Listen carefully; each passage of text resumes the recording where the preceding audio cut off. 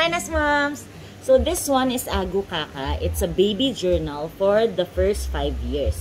So nakalagay dyan is the great adventure. And syempre adventure yung having babies. So this one is proudly made in the Philippines. And I'm going to show you bakit dapat kayong mainganyo to do this for your babies. Kasi pag laki nila, pag nakita nila yon, ma-appreciate nila na yung mga milestones nila na dinocument mo siya. Okay? So sipagan natin. Lalo na sa first. Sa first, ginawa ko yun eh. Sa mga second and third, medyo hindi na. Kinlear book ko na lang lahat. Okay, so this one, The Great Adventure. Sa loob, so parang camping yung theme niya, no? This one, you can put kung para kaninong baby siya. And then, you can put yung details ng dad and yung details ng mom. So, may mga questions dyan na you fill out. Okay? And then, meron ding space for the family tree ng dad and mom.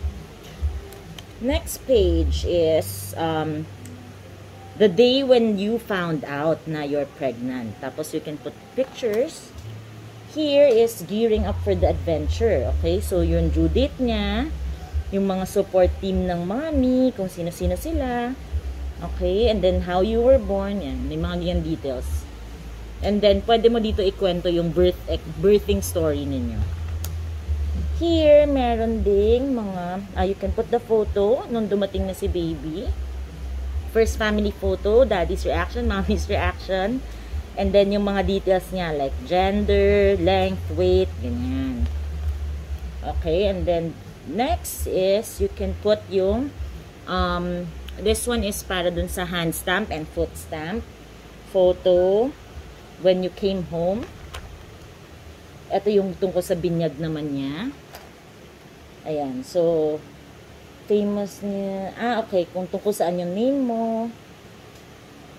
So, the year you were born, ano nangyayari. Actually, sobrang okay na to. Kasi, like, you don't know kung ano yung mga big events, no? Nung panahon na pinanganak pala ako, ganun pala yung nangyayari sa mundo. Okay? So, you can put it there. And then, pwede ka rin dito maglagay ng letter. A letter to our wish that came true. So, letter for baby. They can read later on. And then, meron din siyang health checker. So, yung doctor's visits, it's very important that you check these, weight and height niya. And, dentist visit, yung ipin, kailan lumabas. And then, development badges. Ito yung mga milestones. So, it says reaching for objects, walks with support, crawl, yan. So, you can put the date when they reach that milestone. They can, ito, 1 month old. You can put memorable moments. Talk about ano na yung ginagawa ng baby, ano yung mga hilig niya.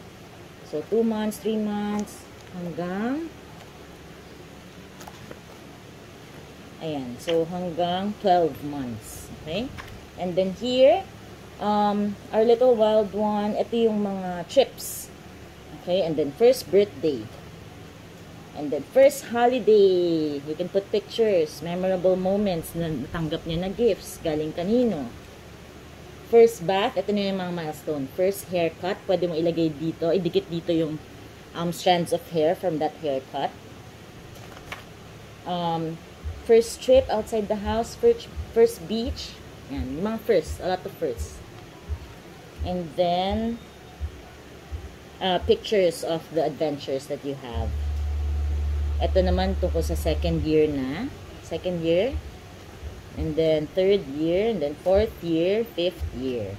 Yan. So, you can put mga memorable moments, pictures. And then this one is the Cave of Knowledge. This one is yung pumasok na siya sa school.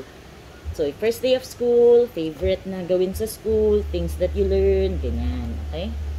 So, these are all pages for memory logs. You can put notes and pictures. Ayan, more notes.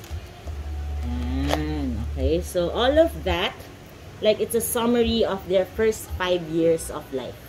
So, this one is available at the nest, aph.com, and you can just search Agukaka.